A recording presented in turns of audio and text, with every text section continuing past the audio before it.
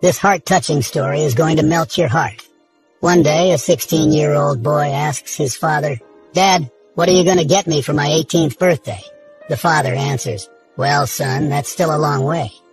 Now the boy is 17 years old and one day he faints. His father takes him to the hospital.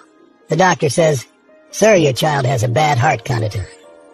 Being the guy on the stretcher, the boy asks his father, "Dad, did he tell you that I'm going to die?" Father starts crying.